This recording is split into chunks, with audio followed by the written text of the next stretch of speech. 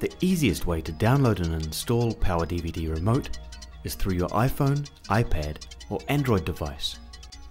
To install PowerDVD Remote on your iPhone or iPad, first make sure your device is connected to the internet. Open up the App Store application. Using the search function, enter PowerDVD Remote. You will see two available options. If you have purchased the Deluxe or Ultra versions of PowerDVD 11, you can download and install the PowerDVD Remote free version.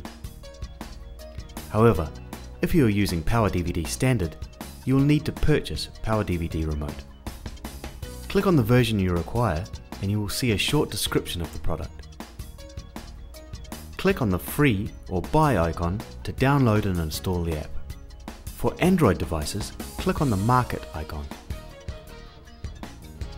Using the search function, enter PowerDVD Remote. You will see two available options.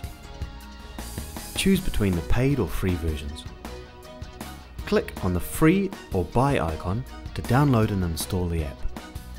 You can now use PowerDVD Remote to control the playback of your media using PowerDVD 11.